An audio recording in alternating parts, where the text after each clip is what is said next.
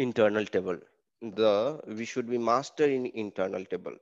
Any question related with internal table if it comes, because this is the heart of whole ABAP.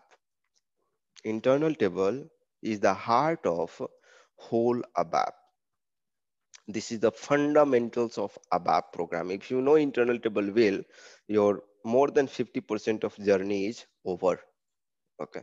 Internal table. There are three types of internal table: a standard internal table, sorted internal table, and hashed internal table.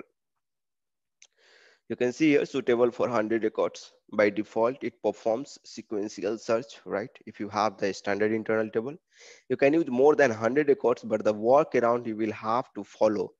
See here. So you can use more than 100 records, but suppose if you want to, search some records. So what we do generally, right? If you have generally what we do for the standard internal table, we just sort it and we use the binary search, because that is the main culprit where it comes into the picture when we have to search some record, right? So for that purpose, we sort that internal table and then we use the binary search edition, right? And that's why this is the more standard internal table is a very, very flexible internal table, very much flexible. Okay, whatever you want, in whatever way you want, you can customize it, you can use it, right? You can sort it, you can take a copy of this, so it's very easy to use actually. However, the sorted internal table and hashed internal table is also having its own significance, and if you are good in its concept and if you are good in how to use this one, then in your development you can use it effectively and you can take the advantage of the sorted internal table and hashed internal table.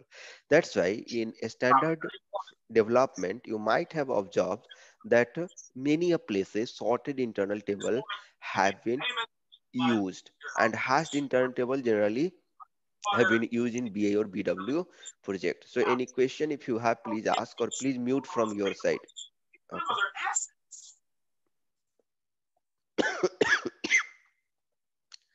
Okay, I've muted him. So now here you can see that a standard internal table, sorted internal table, and hashed internal table. There are three types of internal table. So let's try to understand a little about all these things. However, these are very big topics. Okay. So a standard internal table here, just we understood. Let's try to understand about the sorted internal table. So when you define the sorted internal table, okay, and when you put the records inside the sorted internal table, what will happen that all the records in the all the records in the sorted internal table will automatically be sorted. Okay, you don't have to write a sort query over there. How it is going to be sorted? Based upon the key defined in the sorted internal table. Okay, we will see the definition over here, how we can define it over here. Here I have written it over here. Okay, so that's the sorted internal table. Here let's have a read over here. By default, data in the internal table will be sorted. That's fine. This data gets sorted based on the key, based on the primary key, right? This you will have to specify, correct? Here you can't use append. This is wrong. You can use the append. This statement is not correct. Let me correct it. Just a second. We can use the append statement. There is no problem, but we have to be careful. Otherwise, it will go into dump. Okay. You can use append. You can use append, but because append will always append at last. So if your record, suppose you have, you have the record like this. Okay, you have 1, 2, some employee ID 3, 4, 5 is there, right? So if you want to append employee ID 6, then it will be perfectly, append at correct place, right? But suppose if you want to append 2, right?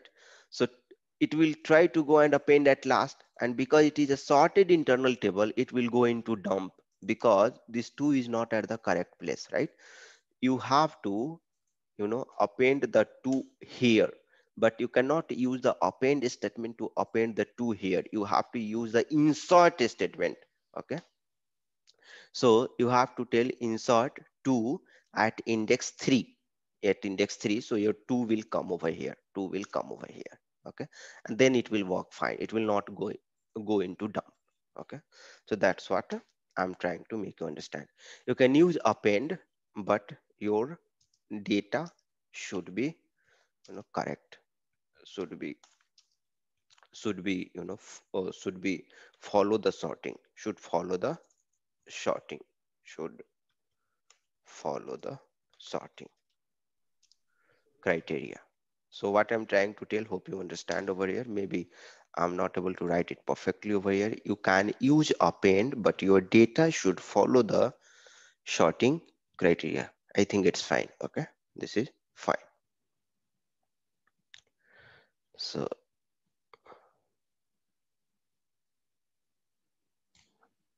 let me make it little small.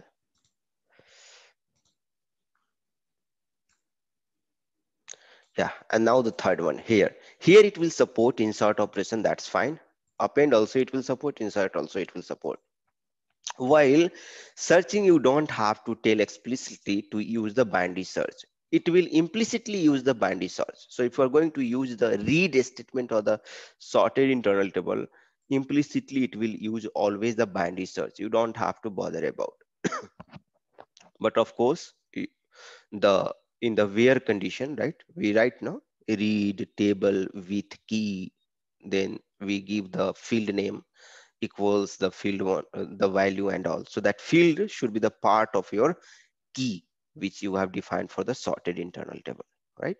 Hashed internal table, hash key gets determined based on the defined key of the internal table, right?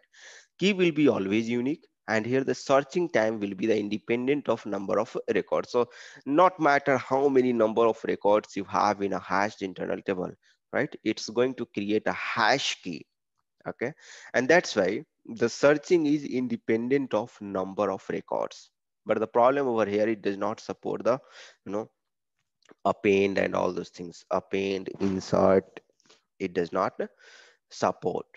Okay, so but read is read operation, it supports the read operation. You can read, and the read is going to be very fast. If you compare with this standard internal table and sorted internal table, in case you have a huge amount of data. Okay, not simply suppose if you have 10 records or 20 records, in that case these are going to give you the better performance, right? If you have the 100 200 records, don't go for this hashed internal table. However, we rarely use this hashed internal table, but in BI and BW, there are so many huge data, right? So there it is used very frequently, this hashed internal table. If they are going to use this one, the performance will be very big issue. But here, this hash internal table there is going to help a lot.